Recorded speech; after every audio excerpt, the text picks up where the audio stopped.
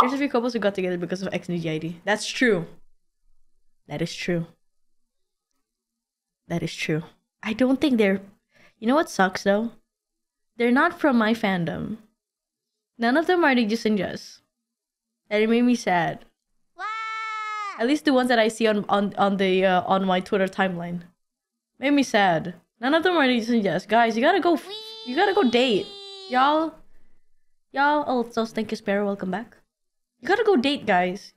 Dudes, my boyos or my girlies, you gotta go date. Come on. None of them are like my Nijus and Jess dating like other like fandom like people. It's like what I noticed was like Bonito or like the Bakso Emerias. None Nijus and Jess. What the hell? Y'all aren't dating. What the hell? Met the fellow Nijus and Jess IRL, but it's a he. Why is that stopping you? Why does it have to stop with a he? Why stop? Why stop?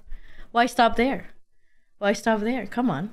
Why stop there? Why does that have to be a limiter to this? Why? And as long as there's a hole, there is a goal. You just gotta do it if you believe. There's a hole. If there's a hole, there's a way. Why has it gotta stop with a he? Why has it gotta stop with a he, huh? Huh? Why has it gotta stop there? You can't stop there. Come on now. Chop. Go, get to dating, y'all. Come on. Come on now, get to dating. Come on.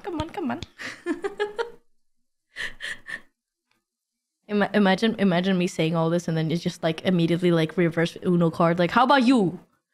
And I'm just like, in shambles immediately. This is like,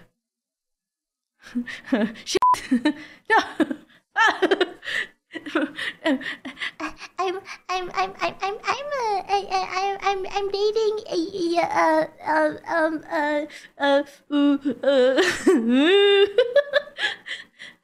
like it's like every time I like tell my fans to go date someone or like go on a date, I always like will always be easily like countered by like, hey, how about you, Hana Makia? How about you go on a date? And I'm just here like,